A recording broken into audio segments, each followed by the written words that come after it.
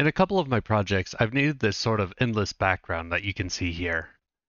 In the past, I made it way more complicated than it needed to be, so in this video, I want to show you the new way I've discovered to make it and how easy it can be.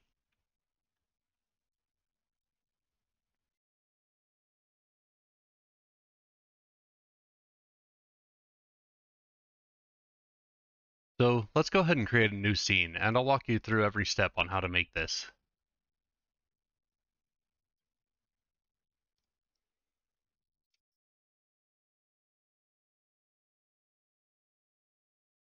Before we start anything, I should mention that you're going to need to use one of the render pipelines because we're going to be using shader graph. So if you don't already have something like the universal render pipeline or the high definition render pipeline, you can go to Package Manager under the window menu up here, and make sure this says Unity Registry, and then we'll search for universal render pipeline in my case. And down here where it says remove, it should say install for you. Now if you already have any materials created in your project, you're going to need to go to the edit menu, and under rendering, materials, you'll want to convert all of the built-in materials to URP. There should be another option for you to convert all materials rather than just selected. And then one other thing you need to do is go to Project Settings, and under Graphics, you should have a Render Pipeline Asset here. You can create one in your Asset folder by going to Create, and then find Rendering, and then you'll want to create one of these top two. In our case, we're using 2D, so I'll do the URP asset with a 2D renderer, and it'll create both of these. Now I already have one, so I'm going to go ahead and delete those. But you'll click here and you can select whatever your asset is, and it should automatically create this global settings and assign it in here. Otherwise, you can just hit the new button. And there's one other package I'll be using. I'm going to be using Cinemachine just to make moving the camera around a little bit easier, but you don't have to use it. Same thing, you can go to Window, Package Manager, and search for Cinemachine, and just click the install button that'll be in the bottom right. So the first thing I want to do in this new scene is create our background object. So I'm going to right click over in the hierarchy and create an empty object and call it background. And we're going to add a sprite renderer to it. So go ahead and hit add component and you can search for sprite renderer. And nothing's going to show up for now because we haven't assigned a sprite to it. You want the sprite to be whatever the texture you want for the background is. So I'm just going to use the same texture I have for the example.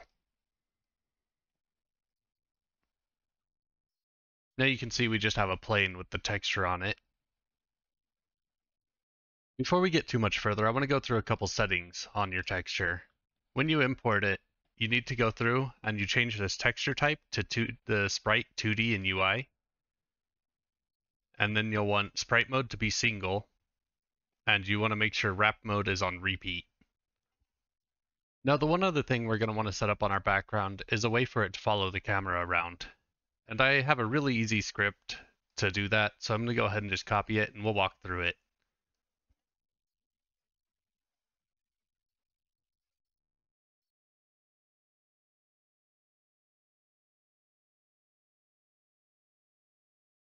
So all it is we have a target that we want to follow, an offset, and then in the update function, we set the position to the target position plus that offset. And the offset is really important, and I can show you why really quick. If I were to tell the background to follow the camera, and then hit play, you can see that the background disappears.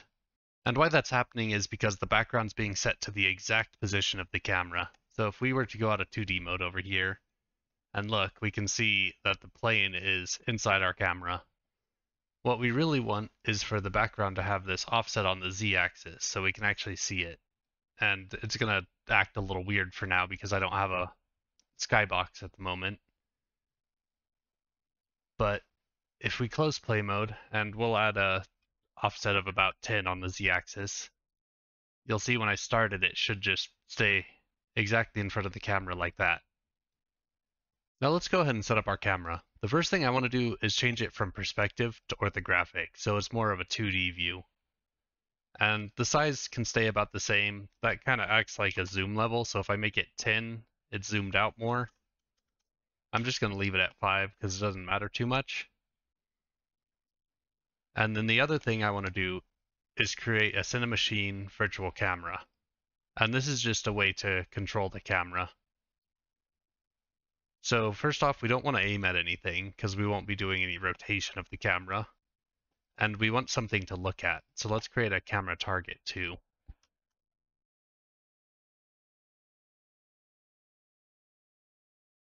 Now under the virtual camera, we can drag camera target into this follow field right here. So if I take this camera target and move it around, we can see the camera is going to follow it.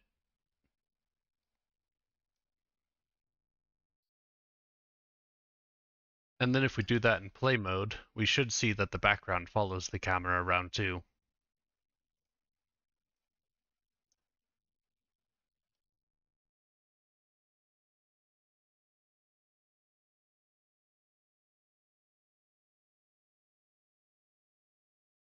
Now, one last thing we want to do is we want to make sure the background covers our entire camera. So you can just go into it and change the scale to something like 5 by 5, and it should be plenty.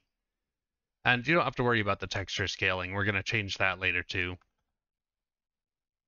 Now, to get our infinite background, we're going to have to create a shader. But before we do that, I want to talk a little bit about UVs. So let's hop over here, and I'm going to draw some terrible pictures for a little bit. So for example, let's say we have a cube, since it tends to be a pretty easy example for UV unwrapping. What the UV unwrap of a cube looks like, which you might remember from making cubes out of paper in school, is something like this.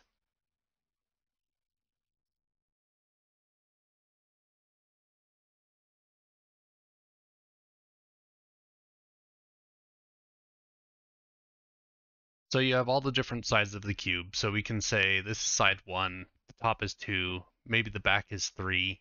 And we have 1, 2, and 3 here. And you can see the similar seams. We'll mark them in a different color. So seam 1 and 2 here is this line here. And 2 and 3 is this one here. So we're just unwrapping whatever our 3D model is into a flat plane.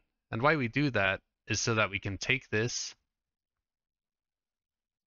and put it onto our texture, which is this 2D plane, basically. It's just a 2D image with whatever you want on it. So there's our texture. What we would do is we'd take our UV unwrap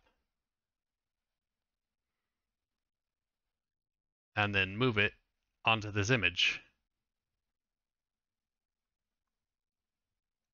And now how your computer renders that is it takes each of the points. So say we have this point here. That's not a very good color choice. We have this point down here. That's going to be assigned some coordinate called a UV coordinate.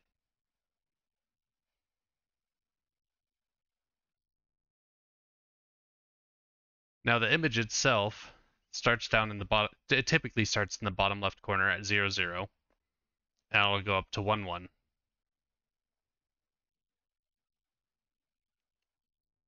What we want instead of this constant point right here is we want essentially for our unwrapped cube to move around on this texture.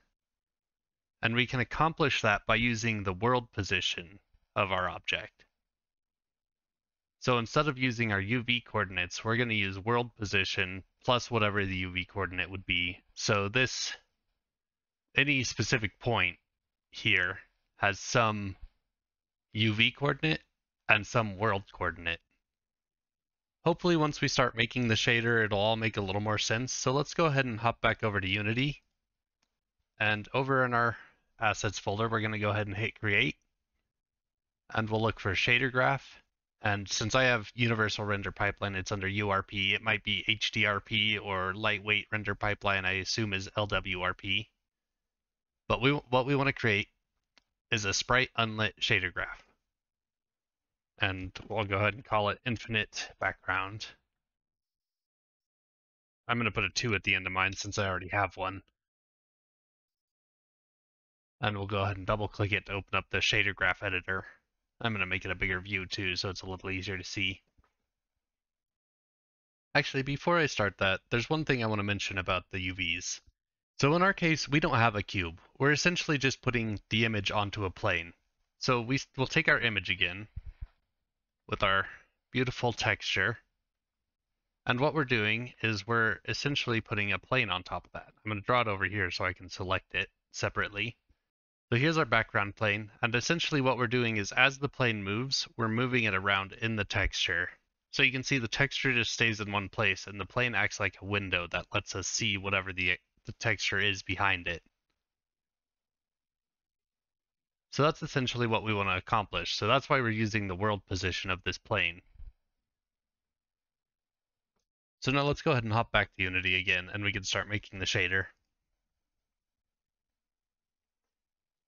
So in our case, we don't really care about this vertex part. That just changes displacement of your model a little bit, which we won't need to do at all. What we want is the fragment section, which essentially sets the color of your model at any point. So one of the simplest shaders you can make is one that just samples a texture and puts it on your model. So let's go ahead, if you hit space, you can get this create node menu. And I believe it's under input, texture, and you'll find sample texture 2D. Otherwise you can just search for it. And what we want to do is we take the RGBA and plug that into the base color. And you have to plug in the alpha separate if you have any transparency. So we'll plug in alpha there. And this is where you put whatever your texture is. So let's go ahead and hit save real quick, and we'll hop over to the scene view. And one thing to mention, when you have something like our background with a sprite renderer, the sprite we assign is looking for a very specific name in our shader. So if we go back to our shader, this is where we can create properties we can pass in. What that sprite renderer is looking for is a texture 2D with the name underscore main text. And more specifically, you can name this part pretty much whatever you want, as long as this reference is that underscore main text. So now we can drag this out into our graph and plug it in as our texture. And you can see here it's using the UVs. This UV0 is just the default UVs of whatever the model is. And UV, you can switch them and you can pass in some useful information with UVs, but we don't need to do any of that. So let's go ahead and hit save again real quick, and we'll go back to our scene view. And now there's one other thing you'll need to do. You'll see that here we have a material called sprite lit default. What we want to do is create a material that uses our shader. So back over here in our assets folder, let's go ahead and hit create and find material. Maybe let's try that again. Create a material. There we go. And we'll call it infinite background. And I'm going to put a 2 at the end again. Now, in this material, what you want to do is at the very top, you'll see the shader drop-down menu. So you click on that and look for shader graphs, and then find your shader we created. And that's our property we created, that main texture. So with that, what we can do is go back to our background and replace this sprite lit default material with our material. And you'll see that nothing really changes because we're basically doing the same thing, just without lighting. So we're taking this sprite that we assign and mapping it to our plane. So let's do something a little more exciting than that, which there's not a whole lot more left to do. What we need to do is change this UV mapping. And like I said, we want to use the world position. So if we go ahead and go to our create node menu again and type in position, we can get this position node. And you can see it by default, it's set to world space. So go ahead and just drag that straight into there. Hit save and go back to the scene. And you can see that it's starting to tile now. But what's even more interesting, if we grab our background, we can move it around and you can see the texture doesn't move when the background moves. So this is exactly what I was talking about, as the background acting kind of like a window that lets us see the texture behind it. Essentially, this texture is just tiled infinitely throughout the world, and you just can't see it unless this plane is in front of it. And in fact, we can go ahead and hit play. And if we move this camera target around, you'll see it looks like we're just scrolling across the infinite background. You can't tell that it's moving at all. Now there's one more thing to add to it to give you a little bit more control. So let's go ahead and go back in our shader, and we'll move this position node a little further away. Because what we want to do is we want to add in a multiply node. And the top is going to be that, and the output will go in there.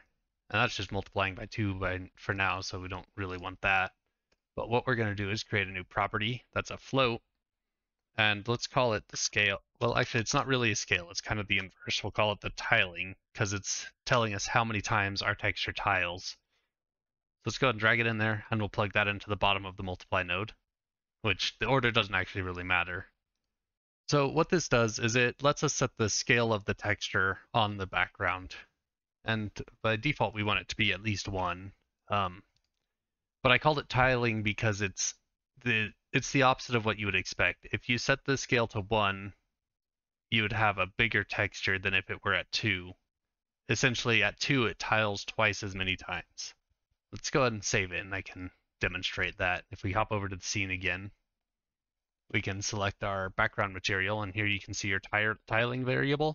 If we set it to 0.1, it's pretty big, and as we increase that value, it starts to tile more.